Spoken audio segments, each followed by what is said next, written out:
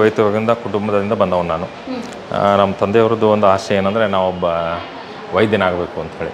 1 ವರ್ಷ south ಅಮೇರಿಕಾದಲ್ಲಿ medical ಕಾಲೇಜಿನಲ್ಲಿ ಕೆಲಸ ಮಾಡಿ ನವಜಾತ ಶಿಶು ಏನು ಪ್ರೀಮೇಚರ್ ಬೇಬಿ ಅದೆಲ್ಲ ಆ ಕೇರ್ ಯೂನಿಟು ಒಂದು ಸುಸಜ್ಜಿತವಾದ ಕೇರ್ ಯೂನಿಟ್ ಇರಲಿಲ್ಲ.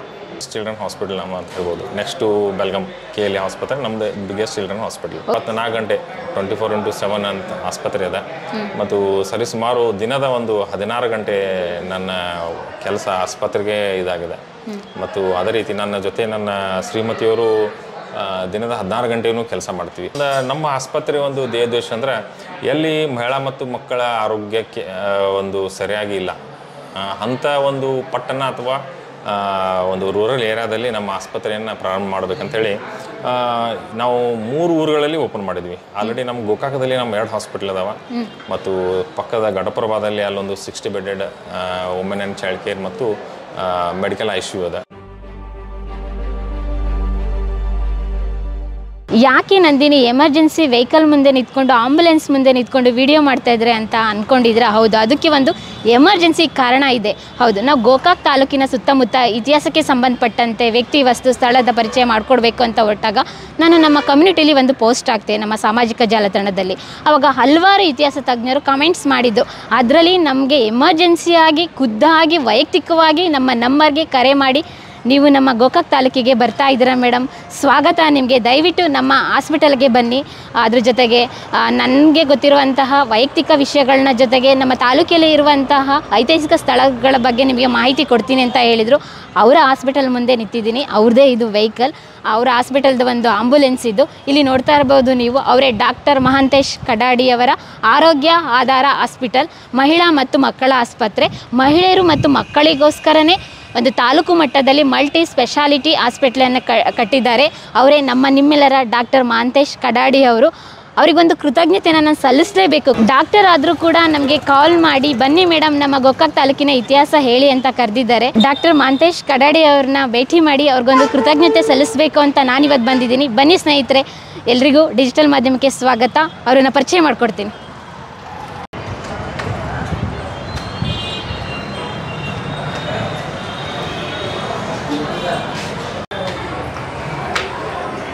ಡಾಕ್ಟರ್ಗೆ ಕಾಲ್ ಮಾಡ್ತಾ ಇದ್ದೀನಿ, ಮಹಾಂತೇಶ್ ಸರ್ಗೆ.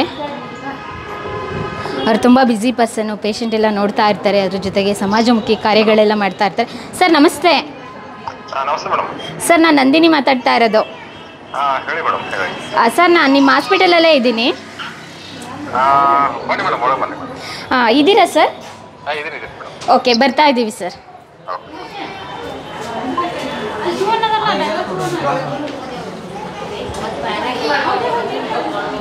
ಎಕ್ಸ್ಕ್ಯೂಸ್ ಮಿ, ಮಹಾಂತೇಶ್ ಸರ್ದು ಚೇಂಬರ್ ಎಲ್ಲಿದೆ?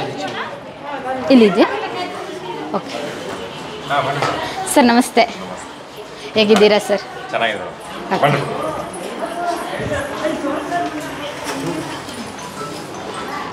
ಐ ಥಿಂಕ್ ಜ್ಯೂಸ್ ಕುಡಿತಾ ಇದ್ರಿ ಅನ್ಸುತ್ತೆ. ಸಾರಿ ಡಿಸ್ಟರ್ಬ್ ಮಾಡ್ದು. ಓ ಓಕೆ.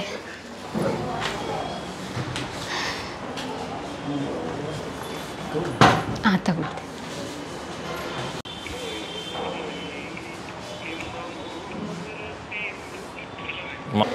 ನಾನು ಹೇಳಿದೆ ಗೋಕಾಕ್ ತಾಲೂಕಲ್ಲಿ ಒಬ್ಬರು ಯಂಗ್ಸ್ಟರ್ ಇದ್ದಾರೆ. ಅವರು ಸಮಾಜ ಸೇವಕರು, ವೃತ್ತಿಯಲ್ಲಿ ಡಾಕ್ಟರ್ ಆದರೂ ಕೂಡ ಪ್ರವೃತ್ತಿಯಲ್ಲಿ ಇಡೀ ಸಮಾಜಕ್ಕೆ ಒಂದು ಬೆನ್ನೆಲುಬಾಗಿ ಬಡವರ ಸೇವೆಯನ್ನು ಸಲ್ಲಿಸ್ತಾ ಇದ್ದಾರೆ. ಅವರೇ ಮಹಾಂತೇಶ್. ಅಂದರೆ ಮಕ್ಕಳು ಮತ್ತು ಮಹಿಳೆಯರಿಗೋಸ್ಕರ ಮಾಡಿರೋದು. ಅದು ಫುಲ್ ವುಮೆನ್ ಇದು ಚೈಲ್ಡ್ 60 ಬೆಡೆಡ್ ಚಿಲ್ಡ್ರನ್ ಹಾಸ್ಪಿಟಲ್ ಮಕ್ಕಳಿಗೆ. ಓಕೆ, ಇದು ವುಮೆನ್ ಸರ್ಜರಿ. ಓಕೆ, ಆರ್ಥೋ ಇನ್ನೂ ಸ್ಟಾರ್ಟ್ ಆಗಿದೆ. OPD ಸೆಕ್ಷನ್ ಎಲ್ಲ ಇಲ್ಲೇ ಇದೆ. ಇದು OPD section, OPD lab. Doctor ಇಲ್ಲಿ ವರ್ಕ್ ಮಾಡ್ತಾರೆ ಸರ್? Total 10 specialist doctor. 4 ಜನ ಪಿಡಿಯಾಟ್ರಿಷಿಯನ್, ನಾವು 4 ಜನ ಗೈನಕಾಲಜಿಸ್ಟು, ಪ್ಲಸ್ ಒಬ್ಬರು ಸರ್ಜನ್ನು, ಒಬ್ಬರು ಆರ್ಥೋಪಿಡಿಷಿಯನ್ನು, ಒಬ್ಬರು ಫಿಸಿಷಿಯನ್. ಸರ್ ನೀವು ಓದಿದ್ದೆಲ್ಲ ಇಲ್ಲಿ? ನಾನು ಬಿಜಾಪುರ BM ಪಾಟೀಲ್ ಮೆಡಿಕಲ್ ಕಾಲೇಜಲ್ಲಿ ಓದಿದ್ದೆ. ಓಕೆ, ಆಮೇಲೆ ಓದಿದ ತಕ್ಷಣವೇ ನೀವು ಡಾಕ್ಟರ್ ಆಗಿ ಬೇರೆ ಹಾಸ್ಪಿಟಲಲ್ಲಿ ಸೇವೆ ಸಲ್ಲಿಸಿದ್ರಾ? ಓದಿದ ತಕ್ಷಣ 2 ವರ್ಷ ಬೇರೆ ಹಾಸ್ಪಿಟಲಲ್ಲಿ ಅಲ್ಲಿ ಸೇವೆ ಸಲ್ಲಿಸಿ 1 ವರ್ಷ ಸೌತ್ ಅಮೇರಿಕಾದಲ್ಲಿ ಮೆಡಿಕಲ್ ಕಾಲೇಜಿನಲ್ಲಿ ಕೆಲಸ ಮಾಡಿ ಆಮೇಲೆ ನನ್ನ ಚೈಲ್ಡ್ ಹೆಲ್ತಲ್ಲಿ ಪೋಸ್ಟ್ ಗ್ರ್ಯಾಜುಯೇಷನ್ ಮಾಡಿಕೊಂಡು 2011ರಲ್ಲಿ ಗೋಕಾಕ್ನಲ್ಲಿ ನಾನು ಚೈಲ್ಡ್ ಹೆಲ್ತ್ ಕೇರ್ ಹಾಸ್ಪಿಟಲನ್ನು ಓಪನ್ ಮಾಡಿದ್ದೆ. ಓ ಹಾಗಾದರೆ ಇಲ್ಲಿಗೆ ಸರಿಸುಮಾರು 2011 ಅಂತ ಹೇಳಿದರೆ ಇದು 13ನೇ ವರ್ಷ ನಡೀತಾ ಇದೆ. Okay, congratulations sir. 13ನೇ ವರ್ಷ ತುಂಬ ಚೆನ್ನಾಗಿ ಸುವ್ಯವಸ್ಥಿತವಾಗಿ ಇಟ್ಕೊಂಡಿದ್ದೀರಾ. ಏನಕ್ಕೆ ನಿಮಗೆ ಹಾಸ್ಪಿಟಲ್ ಒಂದು ಕಟ್ಟಬೇಕು ಅಂತ ಅನ್ನಿಸ್ತು? ಯೂಶ್ವಲಿ ಎಲ್ಲ ಡಾಕ್ಟ್ರು MBBS ಆದಮೇಲೆ MD ಆದಮೇಲೆ ಯಾವುದೋ ಒಂದು ಗೌರ್ಮೆಂಟ್ ಹಾಸ್ಪಿಟಲಲ್ಲಿ ಒಂದು ಡಾಕ್ಟರ್ ಆದರೆ ಸಾಕಪ್ಪ, ಇಲ್ಲಾಂದರೆ ಒಂದು ಕ್ಲಿನಿಕ್ ಇಟ್ಕೊಂಡ್ರೆ ಸಾಕಪ್ಪ ಅಂತ ಹೇಳ್ತಾ ಇರ್ತಾರೆ. ಅಂಥದ್ರಲ್ಲಿ ಇಷ್ಟು ದೊಡ್ಡ ಒಂದು ತಾಲೂಕು ಮಟ್ಟದಲ್ಲಿ ಹಾಸ್ಪಿಟಲ್ ಕಟ್ಟೋದು ಸಾಮಾನ್ಯ ವಿಷಯ ಅಲ್ಲ ಸರ್. ಏನಕ್ಕೆ ಈ ಕಾನ್ಸೆಪ್ಟ್ ನಿಮಗೆ ಬಂತು? ಇಲ್ಲ, ನಾನು ನಮ್ಮ ತಂದೆಯವರು ಒಂದು ಮಧ್ಯಮ ಮಧ್ಯವರ್ಗದ ಕುಟುಂಬದಿಂದ ಬಂದವನು ನಾನು.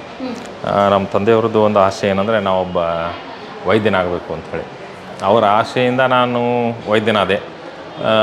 MBBS ಜಾಯ್ನ್ ಆದಮೇಲೆ ಏನು ವೈದ್ಯಕೀಯದ ಬಗ್ಗೆ ನನಗೆ ನೋಡ್ತಾ ಇದ್ದೆ, ಎಲ್ಲಿ ಆಸ್ಪತ್ರೆ ಬಗ್ಗೆ, ನಮ್ಮ ಗೋಕಾಕದಲ್ಲಿ ಆಸ್ಪತ್ರೆ ಏನದಾವ ಅಂತ ಅದ್ರ ಬಗ್ಗೆ ಒಂದು ನೋಡಿದಾಗ ಗೋಕಾಕದಲ್ಲಿ ಯಾವುದೇ ಒಂದು ಸುಸಜ್ಜಿತವಾದ ಆಸ್ಪತ್ರೆ ಇರಲಿಲ್ಲ. ಆವಾಗಲೇ ನಾನು MBBSನಾಗ ಆಗದ ಒಂದು ಕನಸು ಕಂಡೀನಿ. ನಮ್ಮ ಗೋಕಾಕ ಏನು ಇದು ರೂರಲ್ ಏರಿಯಾದಲ್ಲ, ಇಲ್ಲೊಂದು ದೊಡ್ಡ ಆಸ್ಪತ್ರೆ ಆಗಬೇಕು, ಎಲ್ಲ ಫೆಸಿಲಿಟಿ ಇರುವಂಥ ಒಂದು ಆಸ್ಪತ್ರೆ ಆಗಬೇಕು. ಯಾಕಂದರೆ ಇಲ್ಲಿಂದ ಎಲ್ಲರೂ ಬೆಳಗಾಂ ಹೋಗ್ತಿದ್ರು, ಯಾವುದೇ ಒಂದು ICU ಕೇರ್ ಆಗಿ ಅಥವಾ ಸ್ಪೆಷಾಲಿಟಿ ಕೇರ್ ಸಲುವಾಗಿ ಎಮರ್ಜೆನ್ಸಿ ಕೇರ್ ಇದ್ರೂ ಇಲ್ಲಿಂದ ಬೆಳಗಾಂ ಸರಿ ಸುಮಾರು 70ರಿಂದ 80 ಕಿಲೋಮೀಟರ್ ಅದ. ಆ ರೀತಿ ನೋಡಿ ನನ್ನ ಸ್ಪೆಷಲೈಸೇಷನ್ ಚೈಲ್ಡ್ ಹೆಲ್ತ್ ಮಾಡಿದೆ. ನಾನು 2011 ಬಂದಾಗ ಗೋಕಾಕದಲ್ಲಿ ಯಾವುದೇ paediatric intensive care unit, ಸುಸಜ್ಜಿತವಾದಂಥ paediatric intensive care unit ಇರಲಿಲ್ಲ. ಮತ್ತೊಂದು ನವಜಾತ ಶಿಶು ಏನು ಪ್ರೀಮೇಶ್ಯೂರ್ ಬೇಬಿ ಅದೆಲ್ಲ, ಆ ಕೇರ್ ಯೂನಿಟು ಒಂದು ಸುಸಜ್ಜಿತವಾದ ಕೇರ್ ಯೂನಿಟ್ ಇರಲಿಲ್ಲ. ಇದನ್ನು ಮನ್ಕೊಂಡು ನಾನು ಮೇನ್ಲಿ ಇದು ಪಿಡಿಯಾಟ್ರಿಕ್ ಎಮರ್ಜೆನ್ಸಿ ಒಳಗೆ ಆಸ್ಪತ್ರೆ ಕಟ್ಟಬೇಕಂತ ಹೇಳಿ ಒಂದು ಕನಸ್ಕೊಂಡು ಆವತ್ತಿಂದ ನಾನು ಮೇನ್ ಪಿಡಿಯಾಟ್ರಿಕ್ ಇಂಟೆನ್ಸಿವಿಸ್ಟ್ ಅಥವಾ ಪಿಡಿಯಾಟ್ರಿಕ್ ಇಂಟೆನ್ಸಿವ್ ಕೇರ್ ಯೂನಿಟ್ ಮತ್ತು ನ್ಯೂನಟಲ್ ಇಂಟೆನ್ಸಿವ್ ಕೇರ್ ಯೂನಿಟನ್ನು ಗೋಕಾಕದಲ್ಲಿ ಪ್ರಥಮ ಬಾರಿಗೆ ನಾನು ಪ್ರಾರಂಭ ಮಾಡಿದೆ. ಆಮೇಲೆ 2 ವರ್ಷ ನಂತರ ನನ್ನ ಹೆಂಡತಿ ಗೈನಕಾಲಜಿಸ್ಟ್ ಅವರು ಜಾಯ್ನ್ ಆದರು. ನಾವು ಇಬ್ಬರು ಕೂಡ್ಕೊಂಡು ವುಮೆನ್ ಆ್ಯಂಡ್ ಚೈಲ್ಡ್ ಕೇರ್ ಹಾಸ್ಪಿಟ್ಲನ್ನು ಪ್ರಾರಂಭ ಮಾಡಿದ್ವಿ. ಡಾಕ್ಟರ್ 2011ರಲ್ಲಿ ನಿಮ್ಮ ಕನಸು ಪೂರ್ಣಗೊಂಡು ಅಲ್ಲಿಂದ ಎಲ್ಲಿವರೆಗೂ ಕೂಡ ಇದೇ ವೃತ್ತಿಯಲ್ಲಿ ಸೇವೆ ಸಲ್ಲಿಸ್ಕೊಂಡು ಬಂದಿದ್ದೀರಾ ಸರ್. ನಿಮ್ಮ ಫ್ಯಾಮಿಲಿ ಹಿನ್ನೆಲೆ ಏನು? ಅಂದರೆ ಒಂದು ತಾಲೂಕು ಮಟ್ಟದಲ್ಲಿ ಹಾಸ್ಪಿಟಲ್ ಕಟ್ಟಬೇಕಂದ್ರೆ ಅದಕ್ಕೆ ಅದೊಂದು ಜಾಗ ಬೇಕು, ದುಡ್ಡು ಬೇಕು, ಇನ್ವೆಸ್ಟ್ ಮಾಡಬೇಕು, ಬಂಡವಾಳ ಬೇಕು, ಸಡನ್ನಾಗಿ ಆಗಲ್ಲ. ಇಲ್ಲ, ನಾನು ಒಂದು ಮಧ್ಯಮ ರೈತ ಕುಟುಂಬದಿಂದ ಬಂದವನು. ಈ ಕಳೆದ 13 ವರ್ಷದಿಂದ ಈ ವೈದ್ಯಕೀಯ ರಂಗದಲ್ಲಿ ಕೆಲಸ ಮಾಡ್ತಾಯಿದ್ದೀನಿ. ವೈದ್ಯಕೀಯ ರಂಗ ಈಗೇನು ಮಾಡಿದೆ ಅಂದರೆ, ನಾವು ಬೇಸಿಕ್ ಹಾಸ್ಪಿಟಲ್ ಇನ್ವೆಸ್ಟ್ಮೆಂಟ್ ಕಡಿಮೆ ಇಟ್ಕೊಂಡು ಬೇಸಿಕ್ ಇನ್ವೆಸ್ಟ್ಮೆಂಟ್ ಕಡಿಮೆ ಮಾಡಿ, ಯಾಕಂದರೆ ರೆಂಟೆಡ್ ಪ್ರಿಮೈಸ್ ಒಳಗೆ ನಾನು ಮಾಡಿ, ಮತ್ತು ಇದರಿಂದ ಬೇಸಿಕ್ ಇನ್ವೆಸ್ಟ್ಮೆಂಟ್ ಕಡಿಮೆ ಆಗ್ತದೆ. ಕಡಿಮೆ ಮಾಡಿ ನಾವು ಬಿಗ್ ನಂಬರ್ಗೆ ಒಂದು ನಂಬರ್ ಆಫ್ ಬೆಡ್ಸ್ ಹಾಸ್ಪಿಟ್ಲಲ್ಲಿ ಹೆಚ್ಚು ಮಾಡಿಕೊಂಡು, ಮತ್ತು ಅದೇ ರೀತಿಯಾಗಿ ರೋಗಿಗಳಿಗೂ ಅತಿ ಕಡಿಮೆ ಒಂದು ಬಿಲ್ಲನ್ನು ಮಾಡಿ ನಾವು ಒಳ್ಳೆಯ ಆಸ್ಪತ್ರೆಯನ್ನು ಹೇಗೆ ನಡೆಸ್ಬೇಕಂತ ಹೇಳಿ ನೀವು ಹೇಳಿದರೆ ನಾನು ಹಾಸ್ಪಿಟಲ್ ನೋಡಿದ್ರೆ ಗೊತ್ತಾಗುತ್ತೆ. ಓಕೆ, ನೋಡೋಣ ಸರ್ ಹಾಸ್ಪಿಟಲ್. ಅದಕ್ಕೂ ಮುಂಚೆ ಕಡಿಮೆ ವೆಚ್ಚದಲ್ಲಿ ನೀವು ಒಂದು ಟ್ರೀಟ್ಮೆಂಟ್ ಕೊಡಬೇಕು ಅಂತ ಹೇಳಿದ್ರಲ್ಲ, ಅದು ನಿಮ್ಮ ದೊಡ್ಡ ಗುಣ. ಏಕೆಂದರೆ ಇವಾಗ ಸರ್ಕಾರಿ ಹಾಸ್ಪಿಟಲ್ಗೆ ಹೋದ್ರೂ ಕೂಡ ಅಲ್ಲಿ ಮಿನಿಮಮ್ ದುಡ್ಡು ತಗೊಳ್ತಾರೆ. ನಿಮ್ಮಲ್ಲಿ ಎಷ್ಟು ಫೀಸ್ ಇದೆ? ಏನೆಲ್ಲ ಟ್ರೀಟ್ಮೆಂಟ್ ನಡೆಯುತ್ತೆ? ನಮ್ಮ ಈಗ ನೋಡ್ರಿ, ವುಮೆನ್ ಕೇರ್ ಒಳಗೆ ಎಲ್ಲ ಸರ್ವಿಸು ಇದೆ. ಸಿಸೇರಿಯನ್ ಸೆಕ್ಷನ್ ಆಗಲಿ, ನಾರ್ಮಲ್ ಡೆಲಿವರಿ ಆಗಲಿ, ಇತರೆ ಗೈನಕ್ ಸರ್ಜರೀಸ್ ಆಗಲಿ. ಓ, ಹಾಗಾದರೆ ಪ್ರಸೂತಿ ಎಲ್ಲ ಇಲ್ಲೇ ಮಾಡಿಬಿಡ್ತೀರಾ? ಅಷ್ಟು ಸುವ್ಯವಸ್ಥಿತವಾಗಿದೆ. ಹೌದು, ಪ್ರಸೂತಿ ಇದೆ. ಮತ್ತು ನಮ್ಮದು ಚೈಲ್ಡ್ ಕೇರ್ ಆಸ್ಪತ್ರೆ ಒಳಗೆ ನಾವು 60 ಬೆಡೆಡ್ ಚೈಲ್ಡ್ ಕೇರ್ ಹಾಸ್ಪಿಟಲ್ ಅದ.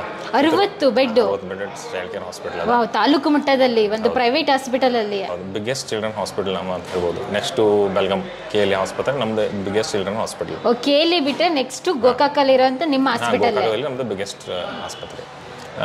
ಇದರೊಳಗೆ ಒಂದು 20 ಬೆಡೆಡ್ ಪಿಡಿಯಾಟ್ರಿಕ್ ಇಂಟೆನ್ಸಿವ್ ಕೇರ್ ಅದ, ಮತ್ತು 20 ಬೆಡೆಡ್ ನ್ಯೂನಟಲ್ ಇಂಟೆನ್ಸಿವ್ ಕೇರ್ ಯೂನಿಟ್ ಅದ. ಉಳಿದು ಜನರಲ್ ವಾರ್ಡ್ ಅದ. ಮತ್ತು ನಮ್ಮ ಮಹಿಳಾ ಇದು ಚೈಲ್ಡ್ ಹೆಲ್ತ್ ಕೇರಲ್ಲಿ ನಾವು 4 ಜನ ಚಿಕ್ಕ ಮಕ್ಕಳ ತಜ್ಞರು ವರ್ಕ್ ಮಾಡ್ತಾಯಿದ್ದೀವಿ.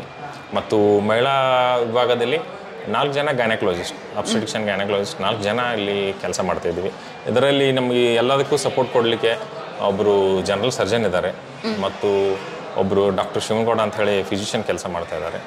ಮತ್ತು ಹೊಸದಾಗಿ ನಾವು ಒಂದು ಆರ್ಥೋಪೆಡಿಕ್ಸ್ ಡಿಪಾರ್ಟ್ಮೆಂಟ್ ಸಹ ಇಲ್ಲಿ ನಾವು ಓಪನ್ ಮಾಡಿದ್ವಿ. ಓಕೆ, ಅಂದರೆ ಹೊಸ ಟೆಕ್ನಾಲಜಿನ ಅಡಾಪ್ಟ್ ಮಾಡ್ಕೊಂಡು ಹೋಗ್ತಾ ಇದ್ದೀರಾ? ಓಕೆ, ಎಷ್ಟು ಬ್ರಾಂಚಸ್ ಇದೆ ನಿಮ್ಮದು ಇಲ್ಲಿ ಹಾಸ್ಪಿಟಲ್? ನಮ್ಮ ಆಸ್ಪತ್ರೆ ಒಂದು ದೇಶ ಅಂದರೆ ಎಲ್ಲಿ ಮಹಿಳಾ ಮತ್ತು ಮಕ್ಕಳ ಆರೋಗ್ಯಕ್ಕೆ ಒಂದು ಸರಿಯಾಗಿ ಇಲ್ಲ, ಅಂಥ ಒಂದು ಪಟ್ಟಣ ಅಥವಾ ಒಂದು ರೂರಲ್ ಏರಿಯಾದಲ್ಲಿ ನಮ್ಮ ಆಸ್ಪತ್ರೆಯನ್ನು ಪ್ರಾರಂಭ ಮಾಡಬೇಕಂತೇಳಿ ನಾವು 3 ಊರುಗಳಲ್ಲಿ ಓಪನ್ ಮಾಡಿದ್ವಿ. ಆಲ್ರೆಡಿ ನಮ್ಮ ಗೋಕಾಕದಲ್ಲಿ ನಮ್ಮ 2 ಹಾಸ್ಪಿಟಲ್ ಅದಾವ, ಮತ್ತು ಪಕ್ಕದ ಗಡಪುರಬಾದಲ್ಲಿ ಅಲ್ಲೊಂದು 60 bedded women and child care ಮತ್ತು ಮೆಡಿಕಲ್ ICU ಅದ. ಮತ್ತು ಮೂಡಲ್ಗಿ ಪಕ್ಕದ 25 ಕಿಲೋಮೀಟರ್ ದೂರದಲ್ಲಿರೋ ಮೂಡಲ್ಗಿಯಲ್ಲಿಯೂ ಒಂದು 60 ಬೆಡ್ಡಿನ ಮಹಿಳಾ ಮತ್ತು ಮಕ್ಕಳ ಆಸ್ಪತ್ರೆ ಮತ್ತು ಒಂದು 20 ಬೆಡ್ಡಿನ ಮೆಡಿಕಲ್ ICUವನ್ನು ಓಪನ್ ಮಾಡಿದ್ವಿ. ಮತ್ತು ಅದೇ ರೀತಿ ಮಲ್ಟಿ ಸ್ಪೆಷಲಿಸ್ಟ್ ಹಾಸ್ಪಿಟಲ್ ಆಲ್ರೆಡಿ ನಮ್ಮ ಆರೋಗ್ಯ ಆಧಾರ ಹಾಸ್ಪಿಟ್ಲಿಗೆ 250 ಬೆಡ್ ಆಗಿದೆ. 3 ಆಸ್ಪತ್ರೆ ಕೂಡಿದ್ರೆ ನಮ್ಮದು 250 ಬೆಡ್ಡೆಡ್ ಆಸ್ಪತ್ರೆ. ಸರ್ ಹೇಗೆ ಮೇಂಟೈನ್ ಮಾಡ್ತೀರಾ? ನೀವು ನೋಡಿದ್ರೆ ಇಷ್ಟೊಂದು ಸಿಂಪಲ್ ಆಗಿದ್ದೀರಾ. ನಾನೊಬ್ಬನೇ ಇಲ್ಲ, ನಾವು ಆಲ್ರೆಡಿ ಒಂದು 10 ಜನ ಇದರಲ್ಲಿ ಸ್ಪೆಷಲಿಸ್ಟ್ ಇದ್ದೀವಿ. ಮತ್ತು ಆಲ್ರೆಡಿ ನಮ್ಮದು ಮ್ಯಾಕ್ಸಿಮಮ್ 24 ಗಂಟೆ 24x7 ಅಂತ ಆಸ್ಪತ್ರೆ ಅದ. ಮತ್ತು ಸರಿಸುಮಾರು ದಿನದ ಒಂದು 16 ಗಂಟೆ ನನ್ನ ಕೆಲಸ ಆಸ್ಪತ್ರೆಗೆ ಇದಾಗಿದೆ. ಮತ್ತು ಅದೇ ರೀತಿ ನನ್ನ ಜೊತೆ ನನ್ನ ಶ್ರೀಮತಿಯವರು ದಿನದ 16 ಗಂಟೆಯೂ ಕೆಲಸ ಮಾಡ್ತೀವಿ. ಓಕೆ, ಇಬ್ರು ದಂಪತಿಗಳಿಬ್ರು ಕೂಡ ತಮ್ಮ ವೃತ್ತಿಯನ್ನೇ ಸೇವೆಯಲ್ಲಿ ತೊಡಸ್ಕೊಂಡಿದ್ದೀರಾ. ನಾವೇ ಒಂದು ಮ್ಯಾನೇಜರ್ ಟೀಮ್ ರೆಡಿ ಮಾಡಿದ್ದೀವಿ. ಒಂದು ಮ್ಯಾನೇಜರ್ ಟೀಮ್ ಅದ, ಒಂದು 20-20 ಜನ ಅದರ ಸರಿಸುಮಾರು. ಆ ಮ್ಯಾನೇಜರ್ ಟೀಮ್ದಿಂದ ಇದು ಟೋಟಲ್ ನಾವು ಮ್ಯಾನೇಜ್ ಮಾಡ್ತೀವಿ. ಓಕೆ, ಟೋಟಲ್ ಎಷ್ಟು ಸ್ಟಾಫ್ ಎಲ್ಲ ಸರ್, ಎಷ್ಟು ಜನ ಒಟ್ಟಿಗೆ ಕೆಲಸ ಮಾಡ್ತೀರಾ ಸರ್ 3 ಹಾಸ್ಪಿಟಲಿಂದ? 3 ಆಸ್ಪತ್ರೆ ನಮ್ಮದು ಏನು ವರ್ಕ್ ಅದಲ್ಲ, ಒಂದು ಆಸ್ಪತ್ರೆ, ಎಜುಕೇಷನ್ ಸೊಸೈಟಿನೂ ಅದ. ಎಜುಕೇಷನ್ ಸೊಸೈಟಿ ಇಂದು ನಮ್ಮದು ಎಜುಕೇಷನ್ ಸೊಸೈಟಿ ಮತ್ತು ಆಸ್ಪತ್ರೆ ಕೂಡಿ ಸುಮಾರು 250 ನಮ್ಮದು ವರ್ಕರ್ಸ್ ಇದ್ದಾರೆ. ಓಕೆ, ಅಂದರೆ ಎಜುಕೇಷನ್ ಸೊಸೈಟಿ ಅಂತ ಹೇಳಿದರೆ ಶಿಕ್ಷಣ ಸಂಸ್ಥೆಯನ್ನು ಕಟ್ಟಿದ್ದೀರಾ? ಹೌದೌದು. ಈ ಕಡೆ ಹಾಸ್ಪಿಟಲ್ ಜೊತೆಗೆ ಆ ಕಡೆ ಶಿಕ್ಷಣ ಸಂಸ್ಥೆ ಇರಲಿ ಅಂತ ನಮ್ಮ ಆಸ್ಪತ್ರೆಗೆ ಪೂರಕ ಆಗುವಂತಹ ಒಂದು ಪ್ಯಾರಾಮೆಡಿಕಲ್ ಇನ್ಸ್ಟಿಟ್ಯೂಟ್ನ ನಾವು ಸ್ಟಾರ್ಟ್ ಮಾಡಿದ್ದೀವಿ. ಓಕೆ, BSc ನರ್ಸಿಂಗ್ ಆಗಲಿ, ಡಿಪ್ಲೊಮಾ ನರ್ಸಿಂಗ್ ಮತ್ತು ಲ್ಯಾಬ್ ಟೆಕ್ನಾಲಜಿ, ಪ್ಯಾರಾಮೆಡಿಕಲ್ ಕೋರ್ಸ್ ಅದಲ್ಲ, OT technology, lab technology, ಆಪ್ಥಾಲ್ಮಿಕ್ technology, ಈ ರೀತಿ ನಾವು ಒಂದು 2 ಶಿಕ್ಷಣ ಸಂಸ್ಥೆ ಇದಾವೆ. 2 ನರ್ಸಿಂಗ್ ಒಂದು ಕೋರ್ಸ್ಗಳು ಮತ್ತು 2 ಪ್ಯಾರಾಮೆಡಿಕಲ್ ಕೋರ್ಸ್ಗಳನ್ನು ನಾವು ಇಲ್ಲಿ ಗೋಕಾಕ್ ಮತ್ತು ಮುಡುಲ್ಗಿ 2 ಊರಲ್ಲಿ ಪ್ರಾರಂಭ ಮಾಡಿದ್ದೀವಿ. ಸರಿ ಸುಮಾರು 650 ವಿದ್ಯಾರ್ಥಿಗಳು ನಮ್ಮ ಈ ಸಂಸ್ಥೆಯಲ್ಲಿ ಈಗ ಟ್ರೈನ್ ಆಗ್ತಾ ಇದ್ದಾರೆ. ಅಂದರೆ ಪ್ರತಿ ವರ್ಷ 650 ಜನ ಇರ್ತಾರೆ. Wow, great sir. ಹಾಗಾದ್ರೆ ಶಿಕ್ಷಣ ಸಂಸ್ಥೆನ ಯಾವಾಗಿಂದ ಆರಂಭ ಮಾಡಿದ್ದು? ಜೊತೆಗೇನೆ ಆರಂಭ ಮಾಡಿದ್ದು? ನಾವು 2011ರಲ್ಲಿ ಇಲ್ಲಿ ಏನು ನಾ ಆಸ್ಪತ್ರೆ ಪ್ರಾರಂಭ ಮಾಡಿಸಿದ್ನಲ್ಲ, ನಮಗೆ ಮೇನ್ ಡಾಕ್ಟರ್ಗಿಂತಲೂ ನಮ್ಗೆ ಇಲ್ಲಿ ತೊಂದರೆ ಇರೋದು ಪ್ಯಾರಾಮೆಡಿಕಲ್ ಸ್ಟಾಫ್, ನರ್ಸಸ್ ಆಗಲಿ ಅಥವಾ OT ಟೆಕ್ನಾಲಜಿಸ್ಟ್, ಯಾರು ಲ್ಯಾಬ್ ಟೆಕ್ನಾಲಜಿಸ್ಟು, ಆಪರೇಷನ್ ಥಿಯೇಟರ್ ಟೆಕ್ನಾಲಜಿಸ್ಟು, ಇವ್ರದ್ದು ಒಂದು ಟ್ರೈನ್ಡ್ ಸ್ಟಾಫ್, ಸ್ಕಿಲ್ಡ್ ಸ್ಟಾಫ್ ಇರಲಿಲ್ಲ. ಈ ಸ್ಕಿಲ್ ಸ್ಟಾಫ್ ಇರದೆ ನಾವೊಂದು ಆಸ್ಪತ್ರೆಯಲ್ಲಿ ಇಂಟೆನ್ಸಿವ್ ಕೇರ್ ಯೂನಿಟ್ ಮಾಡೋದು ಅತಿ ಒಂದು ದುಸ್ತರವಾಗಿತ್ತು. ಈ ಒಂದು ಸಮಸ್ಯೆನ ಅರಿತುಕೊಂಡು ನಾನು 2015ರಲ್ಲಿ ಒಂದು ನರ್ಸಿಂಗ್ ಕಾಲೇಜನ್ನು ಪ್ರಾರಂಭ ಮಾಡಿದೆ. ಅವತ್ತಿಂದ 2015ರಿಂದ ಇವತ್ತು 2023ರಲ್ಲಿ ಆಲ್ಮೋಸ್ಟ್ 8 ವರ್ಷದಿಂದ ನಾವು ಒಂದು ನರ್ಸಿಂಗ್ ಕಾಲೇಜ್ ತೆಗೆದು ಆಲ್ಮೋಸ್ಟ್ ಸರಿಸುಮಾರು ನಮ್ಮ ಆಸ್ಪತ್ರೆಯಿಂದ ಒಂದು 200ರಿಂದ 300 ಜನ ಟ್ರೈನ್ ಹೋಗಿದ್ದಾರೆ. ಅದೇ ನಾವು ಏನು ಟ್ರೈನ್ ನರ್ಸ್ಗಳನ್ನ ಬಳಸ್ಕೊಂಡು ಈಗ 250 ಬೆಡ್ ಈ ಆಸ್ಪತ್ರೆಯನ್ನು ನಾವು ತಯಾರಿಸಿ ಮಾಡಿದ್ವಿ. ಅವರು ಇಲ್ಲಿ ಕೂಡ ಸೇವೆಯನ್ನು ಸಲ್ಲಿಸಬಹುದು, ಅವರಿಗೂ ಒಂದು ಉದ್ಯೋಗನ ಸೃಷ್ಟಿಸಿದಂಗೂ ಆಗುತ್ತೆ, ಅವರಲ್ಲೂ ಕೂಡ ಕೌಶಲಾಭಿವೃದ್ಧಿ ಮಾಡ್ದಂಗೆ ಆಗುತ್ತೆ, ಅವ್ರಿಗೂ ಕೂಡ ಸ್ವಾವಲಂಬನೆ ಬದುಕನ್ನು ಕಟ್ಟಿಕೊಟ್ಟದಂಗೆ ಆಗುತ್ತೆ ಅಂತ ನೀವು ಆ ಥರ ಆಗುತ್ತೆ. ಮತ್ತು ಇಲ್ಲಿ ರೂರಲ್ ಏರಿಯಾದಲ್ಲಿ ಏನು ಆಸ್ಪತ್ರೆ ಇದೆಯಲ್ಲ, ಒಂದು ಟ್ರೈನ್ ನರ್ಸ್ ಇರೋದ್ರಿಂದ ಕ್ವಾಲಿಟಿ ಆಫ್ ಕೇರ್ ಇಂಪ್ರೂವ್ ಆಗುತ್ತೆ. ಹೌದು ಹೌದು. ಮತ್ತು ಹಳ್ಳಿಗಾಡಿನ ಜನರಲ್ಲಿ ಆರೋಗ್ಯದ ಬಗ್ಗೆ ಒಂದು ಸ್ವಲ್ಪ ಕಡಿಮೆ ಜಾಗೃತಿ ಇರುತ್ತೆ. ಈ ಥರ ತಾಲೂಕು ಮಟ್ಟದಲ್ಲಿ ಈ ಥರ ಒಂದು ಹಾಸ್ಪಿಟಲ್ ಬಂದಾಗ ಅವರಲ್ಲೂ ಕೂಡ ಜಾಗೃತಿ ಮೂಡುತ್ತೆ. ಮತ್ತು ತಕ್ಷಣವಾಗಿ ಏನಾದರೂ ಅವರಿಗೆ ಕಾಯಿಲೆಗಳು ಏನಾದರೂ ಬಂದಾಗ ಒಂದು ಕಡಿಮೆ ರೇಟಲ್ಲಿ ಇಲ್ಲಿ ಹಾಸ್ಪಿಟಲ್ಗೆ ಬಂದು ಚಿಕಿತ್ಸೆ ಮಾಡಬೇಕಾದಾಗ ಖುಷಿಯಿಂದ ಹೊರಗಡೆ ಹೋಗ್ತಾರೆ. ಪ್ರತಿ ಟೈಮು ಯಾರಾದರೂ ರೋಗಿಗಳು ಬಂದಾಗ ಖುಷಿಯಿಂದ ಹೊರಗಡೆ ಹೋಗೋದನ್ನೇ ಅಲ್ವಾ ಸರ್ ನಿಮ್ಮಂಥವರೆಲ್ಲ ನೋಡೋದು? ಹೌದು, ಅದು ಒಂದು ಆಗುತ್ತೆ. ಮತ್ತು ಲೋಕಲಿ ಒಂದು ಕ್ವಾಲಿಟಿ ಆಫ್ ಕೇರ್ ಅವೈಲೇಬಲ್ ಇತ್ತಂದ್ರೆ ಏನಾಗುತ್ತೆ ಅಂದರೆ ಇಮಿಡಿಯೇಟ್ ಬಂದಾಗ ಒಂದು ಲೈಫ್ ಸೇವಿಂಗ್ ಆಗುತ್ತೆ. ಮತ್ತು ನಾವು ಬೇರೆ ದೂರದ ಊರಿಗೆ ಹೋಗು ಒಂದು ಪೇಷಂಟ್ ಶಿಫ್ಟ್ ಮಾಡ್ತಾನಂದರೆ ಅದು ಏನಾಗುತ್ತೆ, ಎಷ್ಟೋ ರೋಗಿಗಳು ಅಲ್ಲಿ ಅಷ್ಟು ದೂರ ಹೋಗೋದಿಲ್ಲ. ಮಾರ್ಗ ಮಧ್ಯದಲ್ಲೇ ಏನು ಜೀವಹಾನಿ ಆಗುವಂಥದ್ದು ಪರಿಸ್ಥಿತಿ ಇರ್ತದೆ. ಮತ್ತು ಇಲ್ಲಿಂದ ಅಲ್ಲಿ ರೆಫರ್ ಮಾಡುವಾಗ ಯಾವುದೇ ರೋಗಿ 1-2 ತಾಸೊಳಗೆ ಸೀರಿಯಸ್ ಆಗಿಬಿಡ್ತಾರೆ. ನಂಬರ್ ಆಫ್ ಸ್ಟೇನೂ ಜಾಸ್ತಿ ಆಗುತ್ತೆ. ಈಗ ದೂರದ ಊರಿಗೆ ಹೋದರೆ ಕಾಸ್ಟು ಜಾಸ್ತಿ ಆಗುತ್ತೆ, ಲೈಫ್ ಥ್ರೆಟ್ನಿಂಗ್ ಚಾನ್ಸ್ ಭಾಳ ಇರ್ತದೆ. ನಾವು ಲೋಕಲಿ ನಮ್ಮ ಆಸ್ಪತ್ರೆ ಎಲ್ಲ ಫೆಸಿಲಿಟಿ ಕೊಡೋದ್ರಿಂದ ಇಮಿಡಿಯೇಟ್ ಸರ್ವಿಸು, ಇದರಿಂದ ಕಾಸ್ಟ್ ಆಫ್ ಏನು ಮೆಡಿಕಲ್ ಕೇರ್ ಅಲ್ಲ ಅದು ಕಡಿಮೆ ಆಗುತ್ತೆ, ಪ್ಲಸ್ ಅವ್ರ ನಂಬರ್ ಆಫ್ ಸ್ಟೇಜು ಕಡಿಮೆ ಆಗುತ್ತೆ. ಇವಾಗ ಬ್ಯಾಂಗ್ಳೂರ್ ಅಂತ ಮಹಾನಗರಗಳಲ್ಲಿ ಒಂದು ಸಿಸರಿನ್ ಆಗಿರ್ಬೋದು, ಒಂದು ಡೆಲಿವರಿಗೆ ಸಂಬಂಧಪಟ್ಟಂಗೆ ಒಂದು ಪ್ಯಾಕೇಜ್ ಇರುತ್ತೆ, ಲಕ್ಷಾಂತರ ರೂಪಾಯಿ ಮುಂಚೆನೇ ಕಟ್ಕೊಂಡು ಹೋಗ್ಬೇಕಂದಾಗ ನೀವು ಕಡಿಮೆ ಇದರಲ್ಲಿ ವೆಚ್ಚದಲ್ಲಿ ಅವ್ರಿಗೊಂದು ಟ್ರೀಟ್ಮೆಂಟ್ ಕೊಡ್ತೀನಿ, ಸುಸಜ್ಜಿತವಾಗಿ ಒಂದು ಹೆರಿಗೆ ಮಾಡಿ ಮನೆ ಕಳಿಸ್ತೀವಿ ಅಂತ ಹೇಳ್ತಾ ಇದ್ರಲ್ಲ.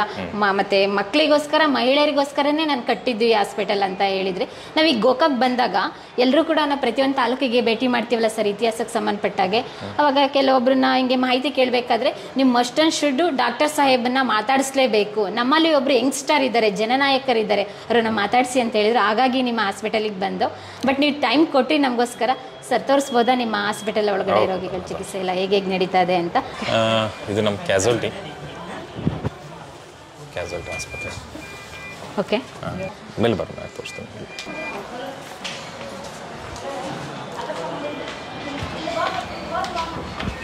ಎಷ್ಟು ಫ್ಲೋರ್ ಇದೆ? 3 floors. ಓಕೆ, 3 floors ಇದೆ. ಇವು ರೂಮ್ಸು, ಸ್ಪೆಷಲ್ ರೂಮ್ಸು. ಇದು OT ಸೆಕ್ಷನ್ ಇದೆ ಕಡೆ ಎಲ್ಲ. ಹಾಂ, ಆಪರೇಷನ್ ಥಿಯೇಟರ್. Operation theatre.